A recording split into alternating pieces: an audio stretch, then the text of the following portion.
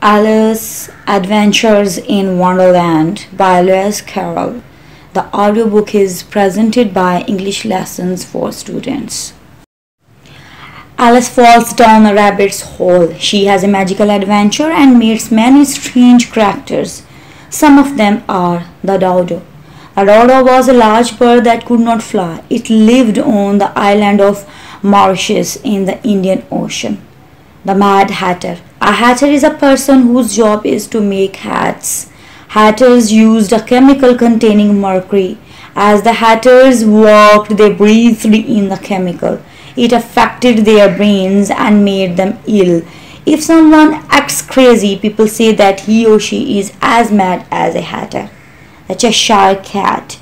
Cheshire cheese is a type of cheese that was made in the shape of a cat. It had a big smile. The cheese was made in Cheshire, a place in England. As you ate the cheese, the cat slowly disappeared.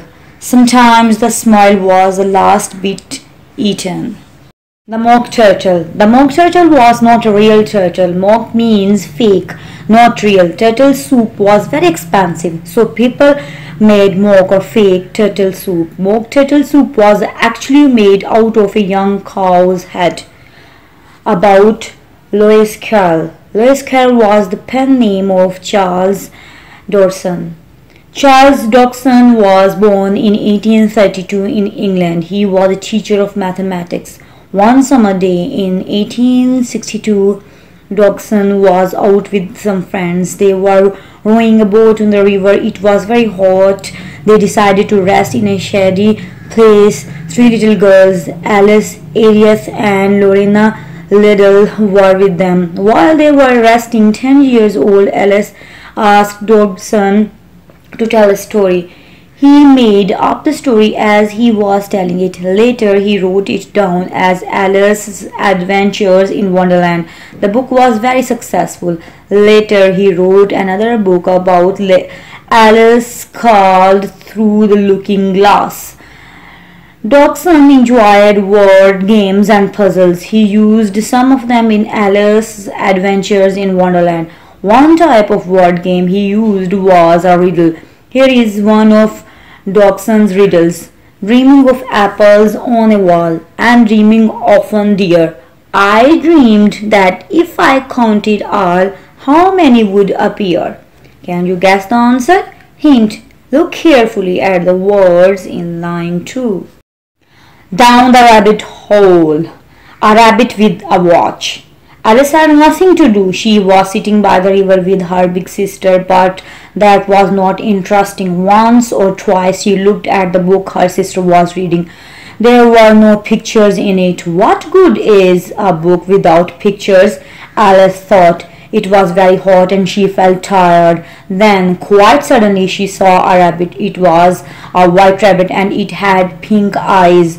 It ran close by her. This was not very strange. Alice thought. She knew that lots of rabbits lived near the river. Then Alice heard the rabbit speak. He said to himself, oh dear, I'm going to be late." Alice was not too surprised. She thought all animals could speak. Then the rabbit took a watch out of his coat pocket. He looked at the watch, put it back in his pocket, and hurried on. That did surprise Alice. She had never seen a rabbit wearing a coat before or using a watch. She stood up quickly and ran across the field after the rabbit. Then she saw it go into a large rabbit hole. Down the rabbit hole. Alice went into the hole after the rabbit. Alice could not see very well. Suddenly she was falling. She was falling down and down into a very deep hole. Alice fell quite slowly. She had time to look at the things around her. She looked at the sides of the hole. She could see lots of cupboards and shelves. She took a jar from one of the shelves. The words orange jam were written on it. Alice liked eating jam, but she had never heard of orange jam before. She opened the jar, but it was empty. She put it back carefully. Down, down, down. Would the fall never come to an end? How many miles have I fallen now? She asked herself. I must be getting somewhere. near the center of the earth. Suddenly she stopped. She fell onto some dry leaves and sticks. Alice was not hurt. She jumped up quickly onto her feet. In front of her was another long tunnel. She saw the white rabbit. He was hurrying down it. Alice ran after him quickly. She heard him say, oh dear, it is very, very late." Then he went round a corner. When Alice got to the corner, she couldn't see him anywhere. The beautiful garden. She was standing in a long, low hall. There were lots of lights hanging from the ceiling. There were doors all round the hall.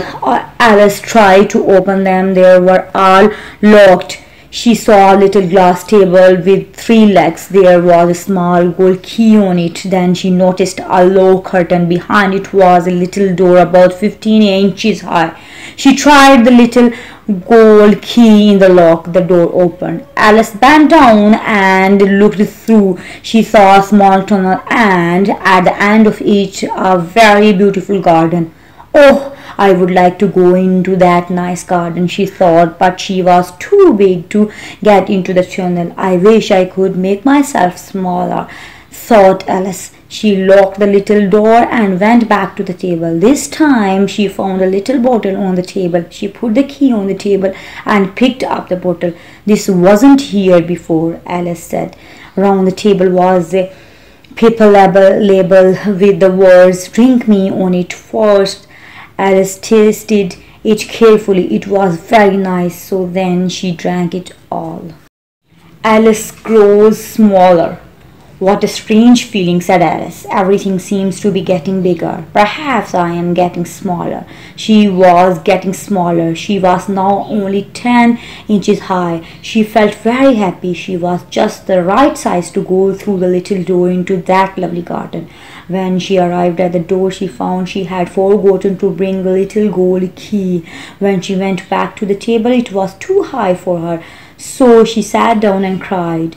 Well, it is silly to cry like that," Alice said to herself. "Stop crying at once." Then she saw a little glass box under the table. There was a very small cake inside it with the words "Eat me" on it. "Well, I'll eat it," said Alice. "Perhaps it will make me now grow bigger. Then I can reach the key. If it makes me grow smaller, I can go under the door. I'll get into the garden one way or the other." She ate a little of the cake. She put her hand onto the top of her head. She wanted to see which way she was growing. She was quite surprised. Nothing was happening. So very quickly she ate the whole cake.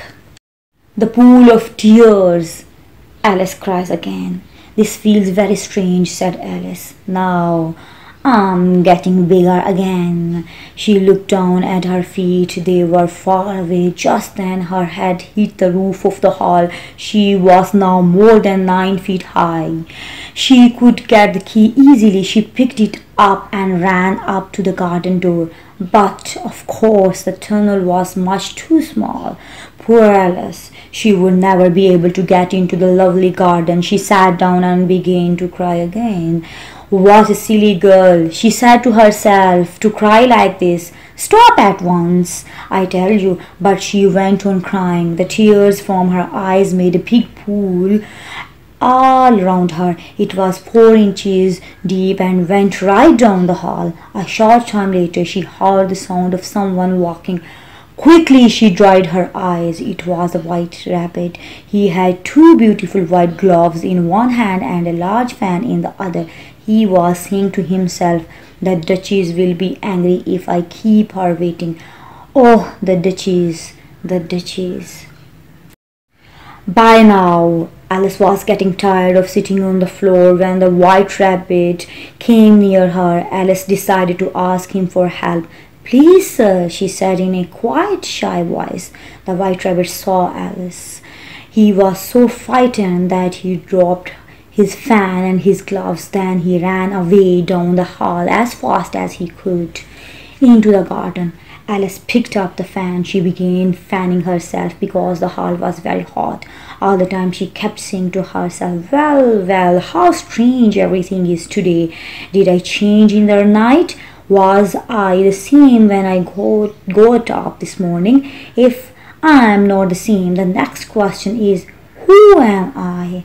Just then she looked down at her hands. She was surprised to see that she had put on one of the white rabbit's white gloves while she was talking. How can I have done that? She thought. I must be growing small again.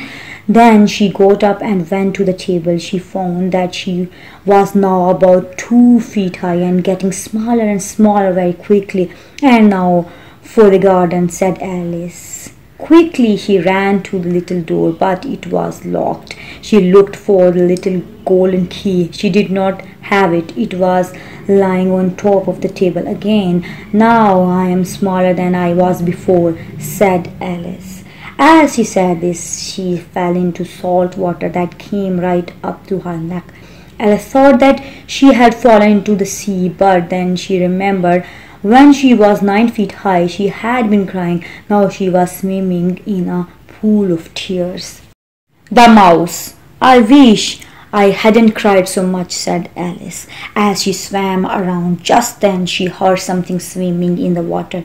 It was making a lot of noise. At first she thought it must be an elephant, but it was only a mouse. It had fallen into the pool of tears too. Shall I speak to that mouse? Alice thought to herself.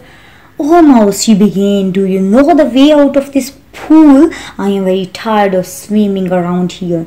The mouse didn't say anything. Perhaps it doesn't speak English, thought Alice. Perhaps it is a French mouse. Alice only knew one word in French. It was the word for cat. She tried saying that. When she said this, the mouse was very frightened. It jumped right out of the water. Oh, I am sorry, said Alice in English. I forgot that you didn't like cats. Would you like cats if you were a mouse? Replied the mouse. It spoke in English too. Well, perhaps not, said Alice, but don't be angry. I wish I could show you our cat. I think you would like her. Her name is Diana. She is very nice to touch and she is very good at catching mice. Oh, I'm sorry, Alice said quickly. We won't talk about her again. No, we won't, said the mouse. It was so frightened that it was shaking right down to the end of its tail. Our family always hated cats. Please don't let me hear the name cat again. Strange animals. Oh, no, I won't, said Alice, because now she wanted to talk about something else. Do you like dogs? The mouse did not answer, but Alice went on. There is a very nice little dog near our house. He has big brown eyes. If you throw things to him, he picks them up and brings them back to you. He belongs to a farmer. The farmer says he is very useful. He kills all the rats and, oh dear, said Alice. But it was too late. The mouse was swimming away from her as fast as it could. She called softly after it, Mouse dear, do come back again. We won't talk about cats or dogs if you don't like them. When the mouse heard this, it swam slowly back to her. Its face was quite white. In a low, quiet voice, it said, Let us swim to the land. That's a good idea, thought Alice. The pool was getting quite crowded. 4 birds, a duck, a dodo, a parrot, and a small eagle were swimming close to her. There were some other strange animals near her too. Alice went first. The animals swam after her until they all got to dry land. A caucus race. The dodo's idea. The animals sitting on dry land looked very, very funny. They were all very wet. First, they had to get dry again. Everybody talked about what they should do. After a few minutes, Alice was talking to everybody, just as if they were old friends. She even had a long argument with the parrot. He became quite angry. He said to Alice, I am older than you, and so I must know more than you. Well, how old are you? Asked Alice, but the parrot would not tell her. Then the dodo said, a caucus race would get us dry. What is a caucus race? Said Alice. She didn't really want to know, but she thought it would be polite to ask.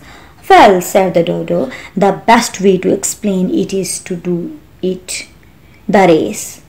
First, the dodo marked out a very big circle on the ground. Then everybody had to stand on different parts of the circle. Nobody called out 1, 2, 3, go. You could start running when you wanted. You could run anywhere you liked. When you felt tired, you could stop. It wasn't easy to know when the race began or when it finished. After half an hour, everybody was dry again. The dodo called out, the race is over. All the animals sat down. Someone asked, who has won? The dodo thought carefully. He sat for a long time with his hand on his head. Everybody waited silently. At last the dodo said, everybody has won and everybody must have a prize. But who is to give the prizes? Everybody asked. Well, she is, of course, said the dodo, pointing to Alice with one finger. Everybody crowded round her, calling, prizes, prizes. Alice gets a prize. Alice didn't know what to do. She put her hands into her pockets and pulled out a bag of sweets. She gave one to everybody. There were just enough. But she must have a prize too, said the mouse. Of course, the dodo replied. He turned to Alice and said, what else have you got in your pocket? Only a button, said Alice sadly. Give it to me, said the dodo. Then they all crowded round her once more. The dodo gave the button to Alice. Ladies and gentlemen, he said, I give Alice this prize for winning the caucus race. Everybody was pleased and they all shouted with excitement. Alice wanted to laugh, but the animals looked very serious. She couldn't think of anything to say. She just took the button and gave a little bow. The birds are frightened. Then everybody ate the sweets. The animals made a lot of noise. Some thought the sweets were too big. The larger animals said the sweets were so small they could not taste them. When everybody had finished, Alice began to think of Dinah the cat. She suddenly said, I wish Dinah was here. And who is Dinah? asked the parrot. Dinah's our cat, Alice replied. She is very good at catching mice, and I wish you could see her chasing the birds. She can catch them and eat them very quickly. Everyone went very quiet. One by one, the birds hurried away. Soon all the animals had gone and Alice was by herself. I wish I hadn't said anything about Dinah, she said sadly. Nobody seems to like her down here. I'm sure she is the best cat in the world. Then poor Alice began to cry. She felt very sad. A little while later she heard the sound of feet again. The White Rabbit's house. Gloves for the White Rabbit. It was the White Rabbit again. He seemed to be looking for something. He was saying to himself, the Duchess, the Duchess. Oh, she will be so angry with me. Where can I have dropped them? Alice thought that he meant his fan and his white gloves. So she began to look for them too, but she couldn't see them anywhere. Very soon the White Rabbit saw Alice. In an angry voice he called out, Well, Marianne, what are you doing here? Go home immediately and bring me some clean gloves and a fan. Quick now! Alice was frightened. She jumped up and ran to where the rabbit was pointing. She did not stop to tell the rabbit that he had made a mistake. He thinks I am his servant, she said to herself as she ran. He will be very surprised when he finds out I am not Mary Ann. But I'll look for his fan and his gloves if I can find them. Just then she came to a little house with the name W. Rabbit written on the door. She went in without knocking and hurried up the stairs. She was a little frightened that the real Mary Ann would meet her. Would Mary Ann make her leave the house before she could find the fan and gloves? How strange it seems, Alice said to herself, to be looking for gloves for a rabbit. Alice grows big. Alice came to a tidy little room. There was a table near the window. On the table were a fan and 2 white gloves. She picked up the fan and the gloves. She was just leaving the room when she saw a little bottle in front of the mirror. It didn't have anything written on it, but Alice decided to drink it. I know something interesting will happen, she said to herself. It always does when I eat or drink something. I hope it will make me grow big again because I am tired of being so small. That is just what happened. Before Alice had drunk even half of the bottle, her head was touching the ceiling and she had to bend it down. She put the bottle down quickly. She said to herself, "That's quite enough. I hope I won't grow anymore." But she went on growing and growing. Soon she had to get down on her knees.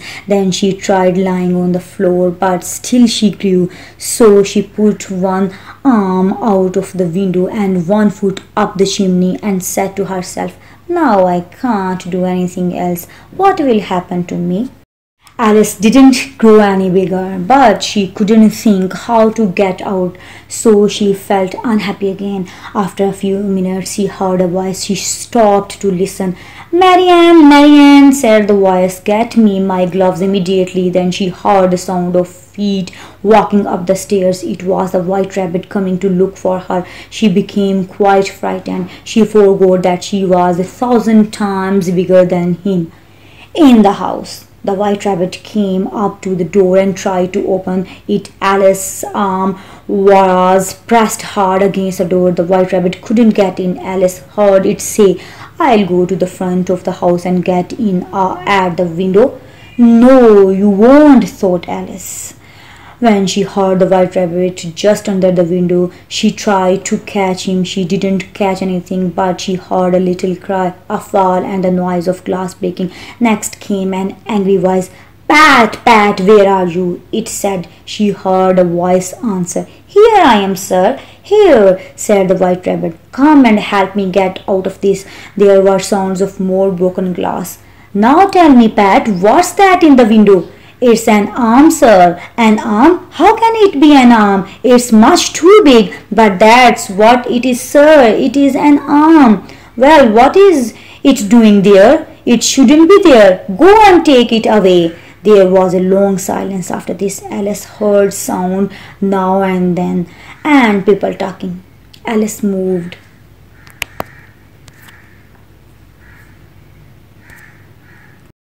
her hand again. There were more sounds of broken glass. "I wish they would pull me out of the window," Alice thought. "I don't want to stay here any longer." Suddenly, stones came flying through the window. Some of them hit her in the face. "I'll make them stop this," she said to herself. She shouted out, "Don't do that!" Everybody was silent again. Alice was surprised to see the stones all turning into little cakes. A clever idea came into her head. "If I eat one of these cakes, perhaps it will make me smaller." So she ate one. Immediately she began to get smaller. When she was small enough to get through the door, she ran out of the house. A crowd of little animals and birds was standing outside the door. They all ran to catch Alice, but she ran away. Soon she found herself in the middle of the thick forest. As she walked about in the forest, Alice thought, "I must go to that lovely garden, but first I must grow to my right size again. Let me see, how can I do it? I suppose I should eat or drink something." Alice looked all around her at the flowers and the grass. She could not see anything to eat or drink. There was a large mushroom growing near her. She looked under it and on both sides of it and behind it. Then she thought that she would see what was on the top of it. She stood up and looked over the edge of the mushroom. There she saw a large blue caterpillar. It was sitting on the top of the mushroom in its mouth. It had a long pipe. It was quietly smoking the pipe. The caterpillar. "Who are you?" The caterpillar and Alice looked at each other for some time. No one said anything. At last the caterpillar took the pipe out of his mouth. "Who are you?" it asked in a very sleepy voice. "I don't know, sir. I have changed 4 or 5 times since this morning," said Alice. "What do you mean by that?" said the caterpillar. "Explain yourself." "I can't explain myself, sir," said Alice, "because I am not myself. You see, I don't see," said the caterpillar. "I'm afraid it is too difficult to explain," Alice replied very politely, "because I can't understand it myself. One day you will have to turn into a butterfly. You will find that quite strange, won't you?" "Not at all," said the caterpillar. "Well," said Alice, "I know it would feel very strange to me." "You?" said the caterpillar angrily. "But Who are you? The caterpillar's questions. Now they had come back to the beginning of their talk. Alice was quite angry about the way the caterpillar spoke. She stood up straight. She looked hard at the caterpillar. She said, I think you should tell me who you are first. Why? Said the caterpillar. Here was another question that Alice couldn't answer. The caterpillar seemed to be feeling angry, so Alice turned and walked away. Come back, the caterpillar called after her. I have something important to tell you. This seemed interesting, so Alice came back again. Now don't get angry, said the caterpillar. Is that all? Said Alice, trying not to sound angry. No, said the caterpillar. Alice thought she should wait since she had nothing else to do. Perhaps the caterpillar would tell her something interesting. The caterpillar sat smoking his pipe for a few minutes. Then he took the pipe out of his mouth again. He said, So you think you have changed, do you? I'm afraid I have, sir, said Alice. I can't remember things, and I am always getting bigger or smaller. 3 inches is a good height. What size do you want to be? Asked the caterpillar. Oh, I don't care about size, Alice replied quickly, but I don't like changing so much, you know. I don't know, said the caterpillar. Alice said nothing. She was beginning to get angry again. Are you happy now? Said the caterpillar. Well, I would like to be a little bigger, sir, said Alice. 3 inches is not a nice height to be. It is a very good height, said the caterpillar angrily. He stood up as he spoke. He was 3 inches high too. But I don't like being so small, said poor Alice sadly, and she thought to herself, I wish this caterpillar would not become angry so quickly. You will get used to it, said the caterpillar. It put the pipe into its mouth and began smoking it again. The mushroom. This time Alice waited quietly until the caterpillar was ready to say something. The caterpillar took the pipe out of his mouth. Then he got down off the mushroom, saying, One side of the mushroom will make you grow taller, the other side will make you grow shorter. A few seconds later he was gone. Alice looked at the mushroom carefully. Then she broke off a piece with each hand. She ate a little piece. The next moment she was becoming smaller and smaller. Quickly she ate some from the other piece. A moment later, when she looked down, she saw only her neck. It was very, very long. Where have my shoulders gone? Said Alice. And oh, my poor hands, I can't see you at all. She moved her neck and it bent easily. Then a large pigeon flew near her face. Snake, shouted the pigeon angrily. I'm not a snake, said Alice. Go away and leave me alone. Snake, I say again, repeated the pigeon in a quieter voice. I have tried everything, but they still come back. I don't know what you are talking about, said Alice. Snakes, I can't get away from them, the pigeon said. Alice still couldn't understand what it was talking about. She waited until the pigeon had finished. The pigeon's eggs. It is so hard keeping my eggs safe from snakes, said the pigeon. I have to watch out for snakes from morning until night. I haven't been able to sleep for 3 weeks. I am very sorry for you, said Alice. She was just beginning to understand. Now I have found the tallest tree in the forest, the pigeon continued in a loud voice. And you come down from the sky, snake? But I'm not a snake, said Alice. Well, what are you? Said the pigeon. I'm a little girl, said Alice. I don't believe that, said the pigeon. I have never seen a girl with a neck like yours. No, you are a snake. Please don't tell me you are something else. I suppose you have never eaten an egg. I have eaten eggs. Of course, said Alice. Little girls like to eat eggs too, you know. I don't believe it, said the pigeon, but if they do, then they are just the same as snakes. Back to the right size. That was a new idea to Alice, and it made her keep quiet. The pigeon then added, You are looking for eggs? I know you are, "But I'm not looking for eggs. I don't want your eggs. Go away then," said the pigeon. She sat down again on her eggs. Alice remembered the pieces of mushroom in her hands. She started eating them again. At last she was back to her normal height. "How funny all these changes are," she said to herself. "I am never sure what I am going to be. Now I am back to my right size. The next thing is to get into the beautiful garden." Just then she saw a little house about 4 feet high. "Who lives there?" thought Alice. "Well, it wouldn't be nice to meet them while I am this size. They would be very frightened to see me." So she began to eat a little piece of the mushroom until she grew smaller. Soon she was 9 inches high. Pig and Pepper, a fish and a frog. A servant came running out of the forest. He looked quite like a fish and he was wearing very strange clothes. He knocked very loudly on the door of the little house. The door was opened by another servant. This servant was wearing very strange clothes too. He had a round face and large eyes. He looked like a frog. Alice wanted to know what was happening. She moved closer to listen. The first servant gave a very large letter to the other. He said in a low voice, "For the Duchess from the Queen." Then they both bowed to each other. The first servant left. The second servant walked out of the house. He closed the door and sat on the ground in front of it. Alice went quietly up to the door and knocked. "How can I get in?" "There is no use knocking," said the servant. "I am on the same side of the door as you are, so I won't come to open it. Also, no one can hear you." It was true. There was a lot of noise inside the house. "Please tell me then," said Alice. "How can I get in?"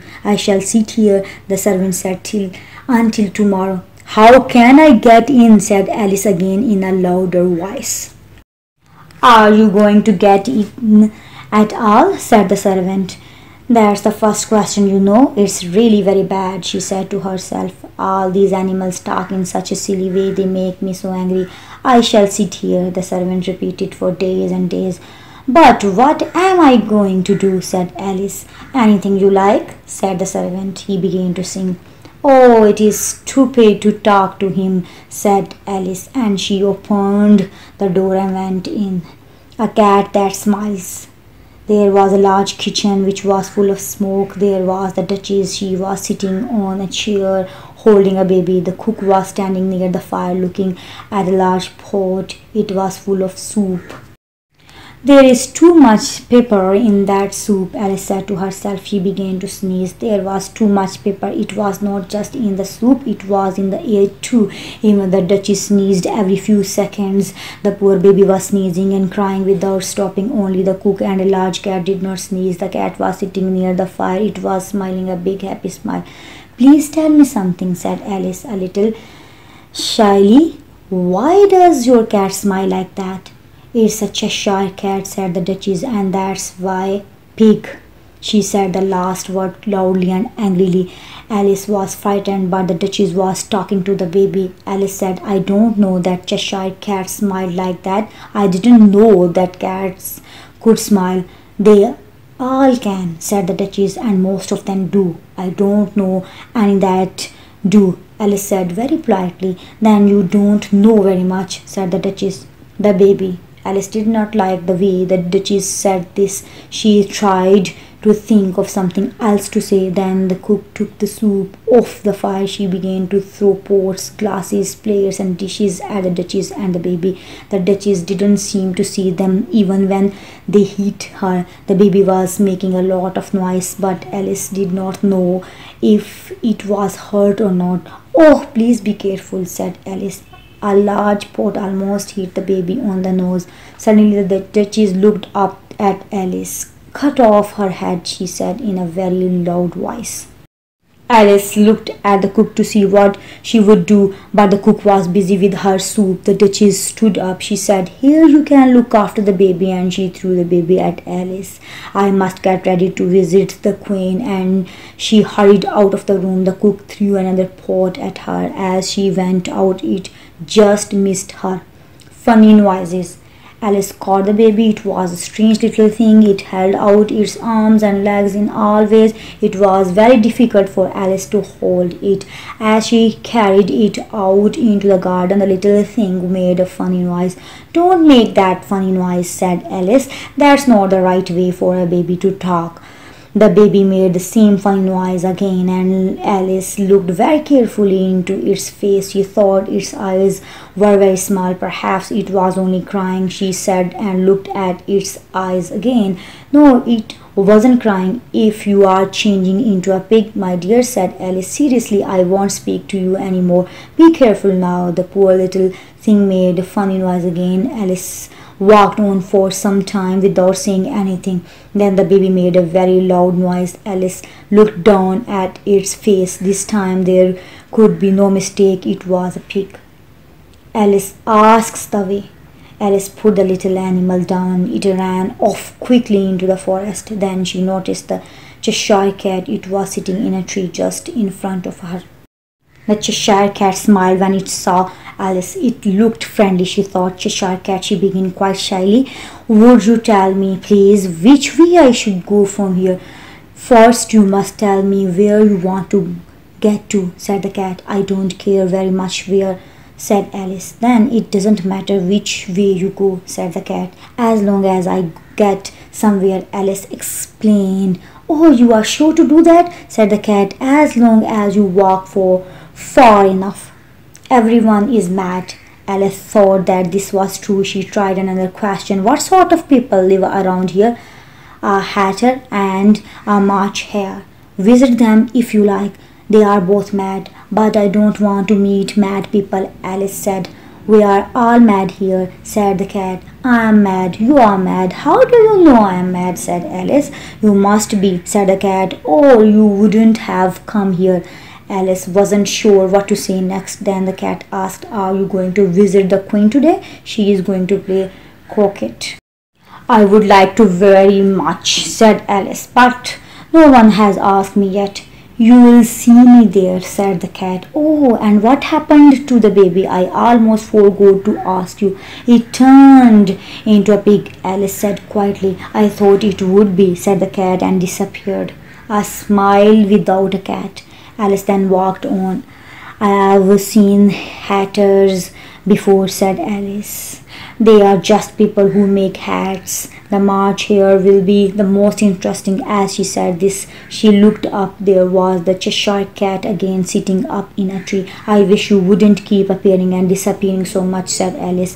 "All right," said the cat. This time it disappeared quite slowly, beginning with the end of the tail and ending with its smile. The smile stayed for some time after the cat had gone. "Well, I've often seen a cat without a smile," thought Alice. "But a smile without a cat? That's the strangest thing I ever saw."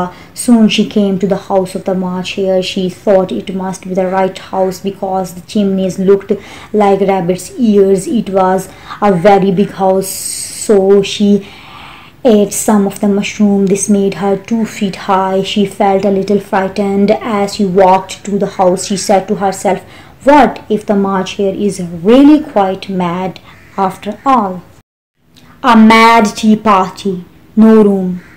There was a tree in front of the house. Under the tree there was a table. The March hare and the hatter were having their tea. A large mouse was sitting between them. It was sleeping. The March hare and the hatter were using the mouse as a cushion. They were resting their arms on it. "That must be very comfortable for the mouse," thought Alice. "But I suppose it doesn't care if it is asleep." The table was a large one, but the three were all very close together at one end. When they saw Alice coming, they cried out, "There is no room, no room." "There is a lot of room," said Alice angrily. Then she sat down on a large chair next to the March hare. "Have a glass of wine," said the March hare in a friendly voice. Alice looked all around the table, but there was only tea. "I don't see any wine," she said. "There isn't any," said the March hare. "Then it wasn't very polite of you "To ask me to have some," said Alice angrily. "It wasn't very polite of you to come here and sit down." "No one asked you to do that," said the March Hare. "I didn't know it was your table," said Alice. "It has places for more than 3 people." "Your hair needs cutting," said the Hatter. He had been looking carefully at Alice, and this was the first thing he had said. "You should not say things about other people," said Alice. "It is not polite." A word game. When he heard this, the Hatter opened his eyes very wide. Then he said, "Why is a bird like a writing desk?" "Oh, good, we are going to have some fun now," thought Alice.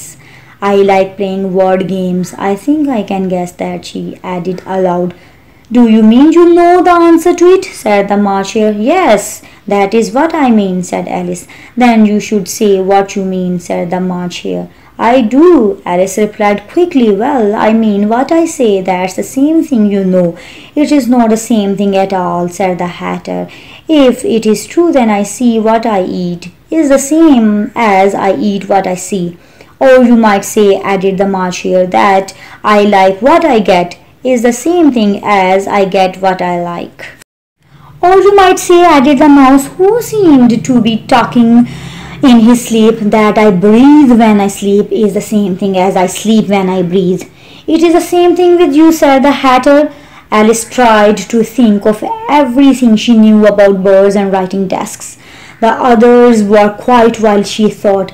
"Have you guessed the answer yet?" said the Hatter. "No, I don't know," Alice replied. "What is the answer?" "I don't know," said the Hatter. "I only know the question." Speaking to time. "Well," said Alice, "I wish you wouldn't waste time by asking questions that have no answers. You don't know time as well as I do. If you did, you wouldn't talk about wasting it. It's him, not it." "I don't know what you mean," said Alice. "Of course you don't," the Hatter said angrily. "You have never spoken to time." "No, I don't think I have," said Alice. "Well, you should," said the Hatter. "Speak politely to time and he will do anything you like with the clock."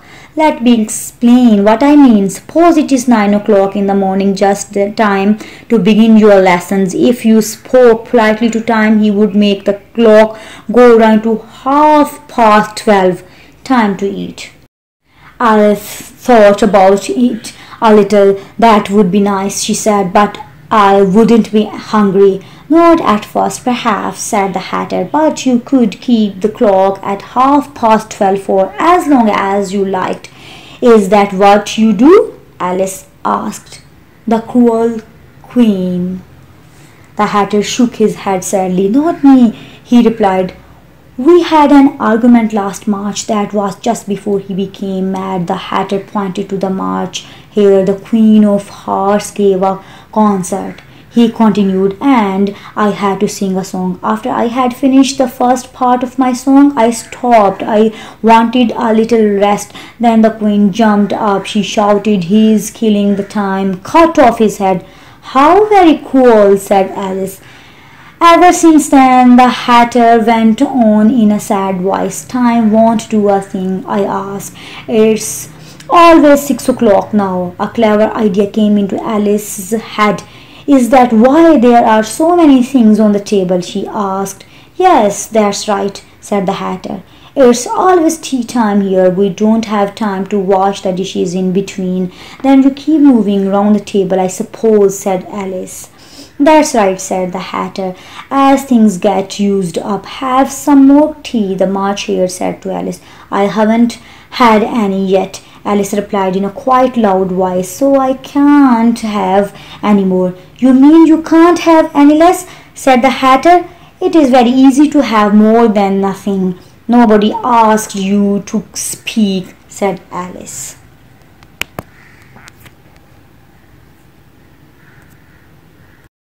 "Now you are not being polite," said the Hatter. Alice didn't know how to reply to this. She took some tea and some bread and jam. "I want to clean up," said the Hatter. Said, "Let's all move round one place." He moved on as he spoke. The mouse followed him. The March Hare moved into the mouse place. Alice had to sit where the March Hare had been sitting. Alice didn't like sitting in the March Hare's place because he had some milk on the table. This made Alice angry. She stood up and quickly walked away. The mouse fell asleep immediately. Alice goes into the beautiful garden. The Hatter and the March Hare did not see Alice again going. She looked back once or twice, hoping that they would call her back. The last time she saw them, they were trying to put the mouse into the teapot. "Well, I'll never go back there again," said Alice. "It's the silliest tea party I have ever been to in my life." Just as she said this, she saw that one of the trees had door. "That's very strange," she thought, "but everything's strange today. Why don't I go in?" And in she went. Once more she found herself in the long hall. She was standing close to the little glass table. "Now it will be easier for me," she said to herself. She took the little gold key and opened the door that went into the garden. Then she ate a piece of mushroom that she had kept in her pocket. When she was about a foot high, she walked through the door. At last she was in the beautiful garden. All around her were lovely flowers and tall green trees. The Queen's croquet game. The gardeners.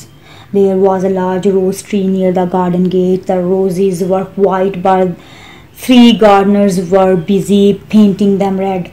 Alice thought this was strange, so she went nearer to watch them. Just as she came closer, one of them said, "Be careful now, Five. Don't get paint all over me." "I'm sorry," said Five. Seven touched me with his arm. When he said this, Seven looked up. "That's nice, Five," he said. "You are always trying to get other people into trouble." "You should be careful," said Five. "I heard the Queen say yesterday that you should have your head cut off." "What for?" said the one who had spoken first. "It's nothing to do with you, too," said Seven. "Yes, it is," said Five, "and I'll tell him it was for bringing the cooked potatoes instead of cabbages." Seven threw down his brush. Then he saw Alice as she stood watching. The others looked round too. They all bowed to her. "The Queen comes." "Would you tell me," said Alice a little shyly, "why you are painting those roses?" Five and Seven said nothing but looked at Two. Two began in a low voice, "Well, the truth is, miss, this should have been a red rose tree. We put a white one in by mistake. If the Queen finds out, we will all have our hands cut off. So you see, miss, we are doing our best before she comes." At this moment, Five, who had been looking across the garden, called out, "The Queen, the Queen!" The 3 gardeners immediately threw themselves flat upon the ground. There was a sound of many people walking along. Alice looked to see who was coming. First came 10 soldiers. They were carrying long sticks. The soldiers all looked the same as the 3 gardeners. They were thin and flat with their hands and feet at the corners. Next came the Queen's servants. They were walking in twos like the soldiers. After these came the Queen's 10 children. They came jumping happily along, holding hands. They were all wearing little hearts. Next came the friends of the King and Queen. Most of them were kings and queens too. Alice saw the white rabbit. He was talking very quickly as if he was frightened. He went by without seeing Alice. Then came 2 servants carrying the king's crown on a dark blue cushion. Last of all came the King and Queen of Hearts.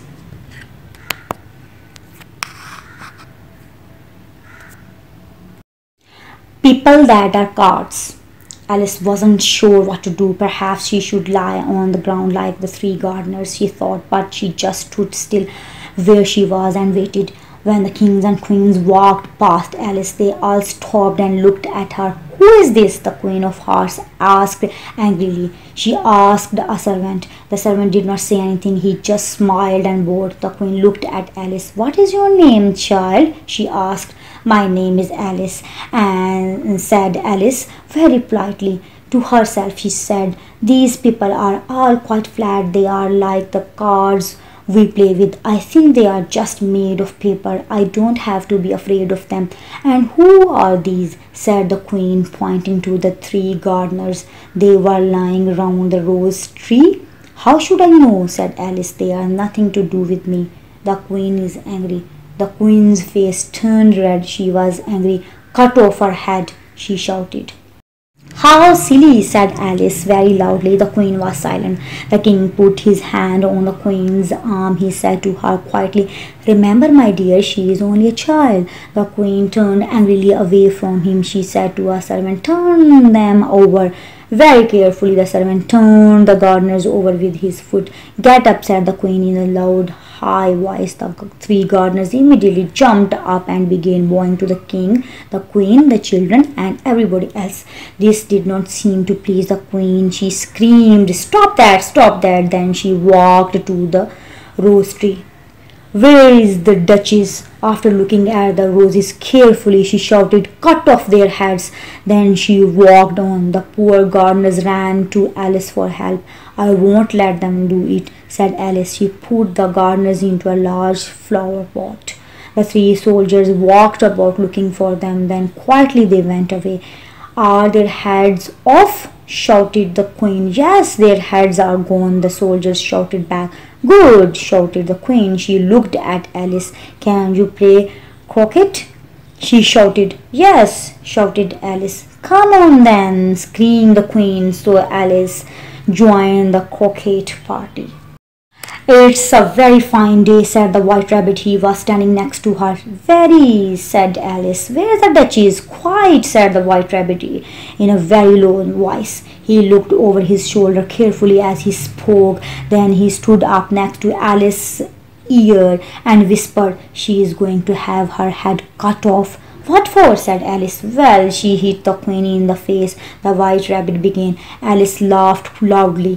"Oh, shh! Be quiet," the rabbit said in a frightened voice. "The queen will hear you.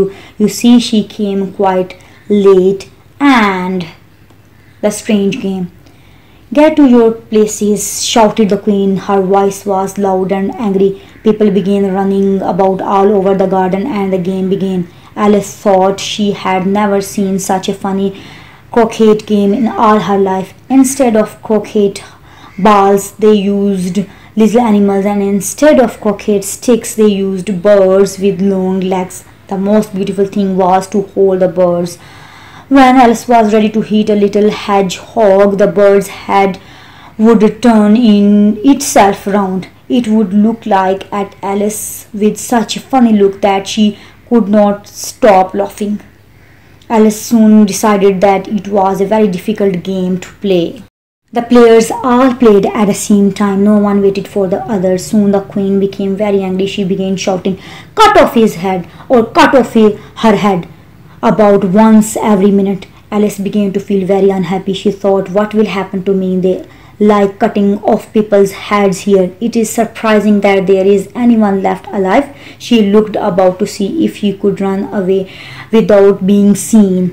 Then she saw a very strange thing in the air. It was a smile. She said to herself, "It's the Cheshire Cat. Now I will have somebody to talk to." "How are you getting on?" asked the cat. The Cheshire Cat appears. Alice waited until the eyes appeared. In another minute, the whole head appeared. Alice began to tell the Cheshire Cat about the game. "I don't think they play well," Alice began, "and they all fight with each other. They make so much noise that you can't hear yourself speak, and they don't seem to have any rules." "How do you like the queen?" said the cat in a low voice. "I don't," said Alice. Just then she noticed that the queen was close behind her listening. Alice said loudly, "The queen is very clever and I'm sure she is going to win the game." The queen smiled and walked on. "Who are you talking to?" said the king, coming up to Alice. He looked at the cat's head in surprise. "It's a friend of mine, a Cheshire Cat," said Alice. "Would you like to meet it?" "I don't think I like it," said the king, "but it may touch my hand if it likes." "I don't want to," said the cat. "Don't look at me like that," said the king. "A cat may look at a king," said Alice. The king was angry. He called to the queen who was passing, "My dear queen, please ask somebody to take this cat away. Cut off its head." The queen knew only one way of doing this. "Cut off its head," she said. "I'll get one of the soldiers myself," said the king happily. He hurried away. Alice thought she would see how the game was going. A big crowd of people came to look at the Cheshire Cat. Everyone began speaking at the same time. A soldier was saying, "You can't cut off a head if there isn't body to cut it off from." The king said, "Anything that has a head can have its head cut off." The queen said, "If that cat's head is not cut off quickly, everybody will have their heads cut off." Alice said, "The cat belongs to the Duchess. You should ask her about it." "She is in prison," said the queen to the soldier. "Go and get her." The cat's head began to disappear as soon as the soldier went away. By the time he had come back with the Duchess, it had gone. The Gryphon and the Mock Turtle. The ugly Duchess. "I am very happy to see you again, you dear old thing," the Duchess said to Alice. She put her arm around Alice and they walked off together. Alice did not like the Duchess walking so close to her. The Duchess was very ugly. She was resting her chin on Alice's shoulder, but Alice wanted to be polite, so she didn't say anything. "The game is going better now," Alice said. Suddenly the Duchess began to shake. Alice looked up. The Queen was standing in front of them. She had an angry look on her face. "Now, I tell you," the Queen screamed, "either you or your head must go in about half a second." The poor Duchess was very frightened. She ran away as fast as she could. "Come on, let's go on with the game," said the Queen to Alice. Alice was afraid. She followed the Queen back to the game slowly. The other people were sitting under the tree. As soon as they saw her, they started to play the game again. All the time they were playing, the Queen shouted loudly to someone or other, "Cut off his head, cut off her head." Of course, as soon as she said this, a player had to leave. After a while, only the King, the Queen, and Alice were left. "They are all forgiven." Then the Queen suddenly said to Alice, "Have you seen the Mock Turtle yet?" "No, I haven't," said Alice. "Come on then," said the Queen. "Come with me and listen to his story." They walked off together. Alice heard the King tell one of the soldiers, "Go and make anybody free. They are all forgiven." "Oh, that's a good thing," Alice said to herself. She didn't want anyone to have his head cut off. Not long after that, they met a Gryphon. It was lying fast asleep in the sun. "Get up, lazy thing," said the Queen, "and take this young lady to see the Mock Turtle. I must go back and see if all the heads have been cut off." She walked away, leaving Alice alone with the Gryphon. Just dreaming. The Gryphon sat up and slowly opened his eyes. He watched the Queen until she had gone. Then he laughed. "What fun!" said the Gryphon, half to himself and half to Alice. "What is the fun?" said Alice. "Why, she is," said the Gryphon. "She is just dreaming, you know. They never cut anybody's head off." "Really? Come on." "Everybody says, 'Come on here,'" thought Alice as she followed him. Soon they saw the Mock Turtle sitting sadly all by himself on a little rock. As they came nearer, Alice could hear him making sad, low noises to himself. She felt very sorry for him. "Why is he so sad?" she asked the Gryphon, and the Gryphon answered almost the same way as before. "He is just dreaming, you know. He hasn't got anything to be sad about, really." So they went up to the Mock Turtle. He looked at them with large eyes full of tears but said nothing. "This young lady," said the Gryphon, "wants to know all about you." "I'll tell her," said the Mock Turtle. "Sit down, both of you. Don't speak a word until I have finished the Mock Turtle's sad story."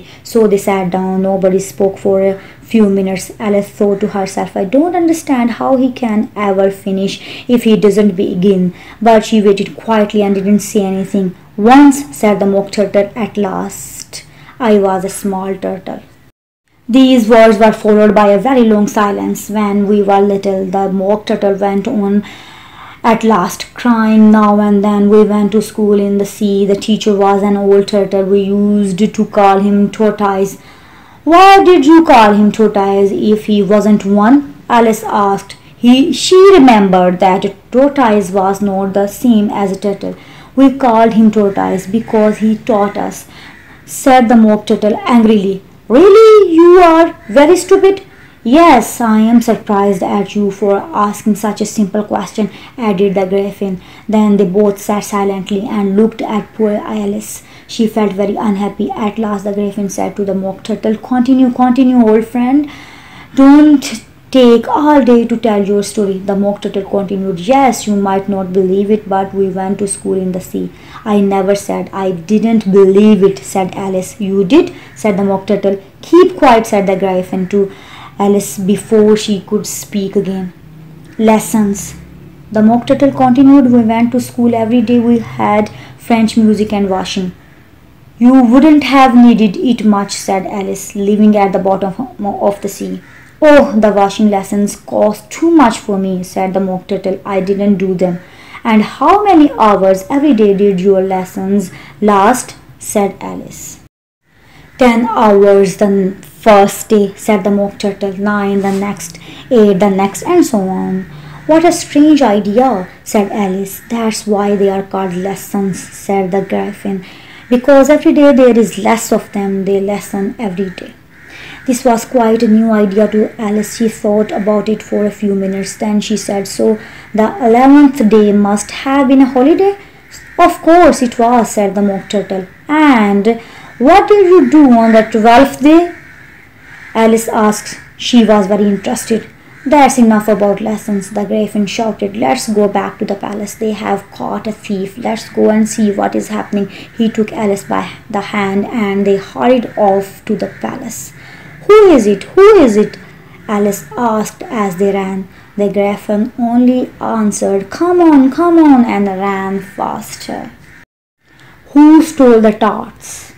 The judge and the jury. The king and queen of hearts were sitting on big special chairs when Alice and the Gryphon arrived.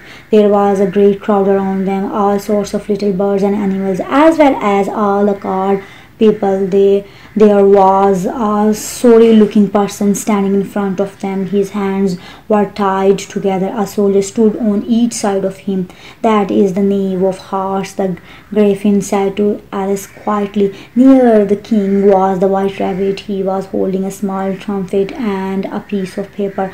In the middle of the room was a table with a large dish of tart on it. They looked very good. It made Alice quite hungry to look at them. I wish they would finish, she thought, and give us those tarts too. Then she began looking at everything around her while she was waiting. Alice guessed that this place must be a court. I know that person is the judge, she said to herself, because he is wearing that funny white wig on his head. The judge was the king, and that's the jury, thought Alice, looking at the 12 animals and birds. They were sitting together near the king and queen. Their job is to say if they think the knave really did steal the tarts or not. Silence in the court. The jury were all writing very busily in their little books. What are they doing? Alice asked the Gryphon. The court hasn't started yet. They are writing down their names. The Gryphon replied. They are frightened. They might forget them before the court ends. How stupid, Alice began. Suddenly the white rabbit cried out, silence in the court. The king put on his glasses and said, let us begin. Then the white rabbit blew the trumpet 3 times. He opened the piece of paper and read. The queen of hearts, he made some tarts all on a summer day. The knave of hearts, he stole those tarts and took them far away. Well, said the king to the jury, what do you think? Oh, not yet, the white rabbit said quickly. We have a lot to listen to before we come to that. Then he blew the trumpet again and called out loudly, bring in the first witness. The hatter in court. The first witness was the hatter. He came in with a teacup in one hand and a piece of bread and jam in the other. Oh, I am sorry for bringing these in, he said to the king. I hadn't quite finished my tea. Well, you should have finished, said the king. When did you begin? The hatter looked at the marcher who had followed him into the court with the mouse. On the 14th of March, I think, he said. 15th, said the marcher. 16th, added the mouse. Write that down, the king said to the jury. They quickly wrote down all 3 dates in their books and then added them up. Take off your hat, the king said to the hatter. It isn't mine, said the hatter. Then it must be stolen, shouted the king. The jury immediately wrote that down in their books. I keep them to sell, the hatter added. I'm a hatter. Here the queen put on her glasses. "Tell us what you have to say," said the king, "or I will have your head cut off." This did not seem to make the hatter any happier. He kept standing on one foot and then the other. He looked at the queen. He was quite frightened. He ate a large piece out of his teacup instead of the bread and jam. Alice grows bigger.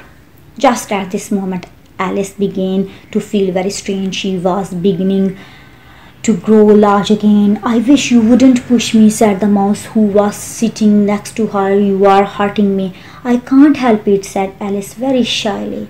"I am growing." "You shouldn't grow here," said the mouse. He got up very angrily and walked across to the other side of the court. All this time the queen was looking very carefully at the hatter. Just as the mouse walked across the court, she said to one of the servants, "Bring me the names of the singers in the last concert." When she said this, the hatter became so frightened that both his shoes fell off. "Tell us what you have to say," the king repeated angrily, "or I will have your head cut off." The frightened hatter dropped his teacup and bread and jam. He went down on one knee. "I am a poor man," he began. "You are a poor speaker," said the king. "If that's all you know, you may finish." "I would like to finish my tea first," said the hatter, looking at the queen, but she was busy reading the names of the singers. "You may go," said the king. The hatter quickly left the court. He did not even wait to put his shoes on. "Just cut his head off when he leaves," the queen added to one of the soldiers, but the hatter was gone. "Call the next witness," said the king. Alice watched the white rabbit as he looked at the names. Who would be the next witness? She was very surprised when he read out the name Alice. "The last witness. Alice knows nothing." "Here," cried Alice, forgetting how large she had grown. She jumped up in such a hurry that she knocked over the jury box. All the jury animals fell out and lay on the ground. "Oh, I'm sorry," said Alice. She began to pick them up as quickly as she could. "We cannot continue," said the king, "until all the jury are back in their correct places." Soon the jury were back in their places. Their books and pencils were given back to them. They began to write down everything about the accident very carefully. "What do you know about this?" the king said to Alice. "Nothing," said Alice. "Nothing at all?" asked the king. "Nothing at all," repeated Alice. "That's very important," the king said to the jury. "The oldest rule," the white rabbit said very politely. "Unimportant, you mean, of course." "Unimportant? I meant," the king added quickly. He went on repeating to himself, "Important, unimportant, important." Some of the jury wrote down important, some wrote unimportant. Just then the king called out, "Silence." Then he read out from his book, "Rule 42. All people more than a mile high must leave." Everybody looked at Alice. "I'm not a mile high," said Alice. "You are," said the king. "Almost 2 miles high," said the queen. "Well, I am not going," said Alice. "And that isn't a real rule? You made it up just now." "It's the oldest rule in the book," said the king. "Then it should be number 1, said Alice. The king's face turned white. He shut his book quickly. "Tell me what you think," he said to the jury in a very quiet voice. The white rabbit jumped up in a great hurry. "We still have something else," it said. "This paper has just been picked up." "What's in it?" said the queen. "I haven't opened it yet," said the white rabbit, "but it seems to be a letter written by a thief to somebody." He opened the letter as he spoke. Then he added, "It isn't a letter, it's a poem." The thief's poem. "Oh, please, king," said the knave. "I didn't write it." "Read it," said the king. The white rabbit put on its glasses. "Where shall I begin, please?" it asked. "Begin at the beginning," the king said seriously, "and go on until you come to the end. Then stop." This is what the white rabbit read. "They told me you had been to her and told my name to him. She said I was an honest man, but said I could not swim. He told them that I had not gone. We know that it is true. If she should make me hurry on, what would she say to you? I gave her one, they gave him two. You gave us three or more. They are returned from him to you, though they were mine before.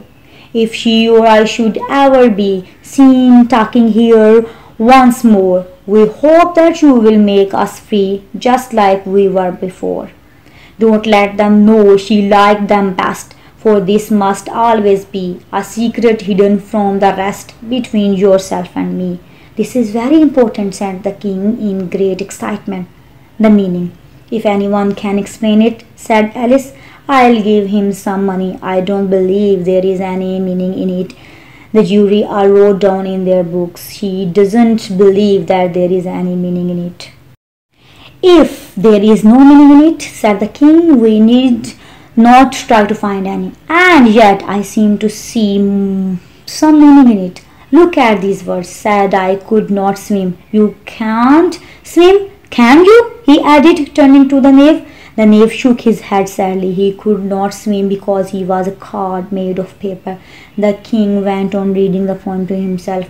We know that it is true. We must mean the jury. Of course, I gave her one. They gave him two. That must be what he did with the tarts, you know. But it goes on, they are returned from him to you, said Alice. Well, look here they are, said the king. He pointed to the tart on the table and he turned to the jury again. Now, did he steal the tarts or didn't he? No, said the queen. Cut off the knave's head first and then ask them. Stupid, shouted Alice. You must ask them first. Keep quiet, said the queen. I won't, said Alice. Cut off her head, the queen screamed loudly. Nobody moved. Who cares about you, said Alice. She had grown to her full size by this time. You are just a box of cards.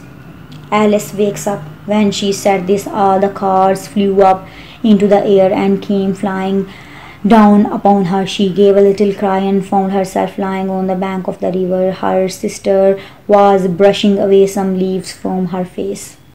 Wake up, Alice, dear, said her sister. Why, what a long sleep you have had. Oh, I have had such strange dreams, said Alice.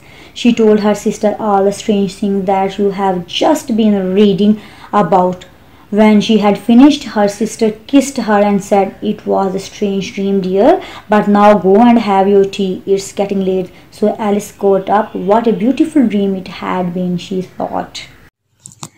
Thanks for listening. For new videos, don't forget to subscribe my channel. And if you like my videos, please share and like.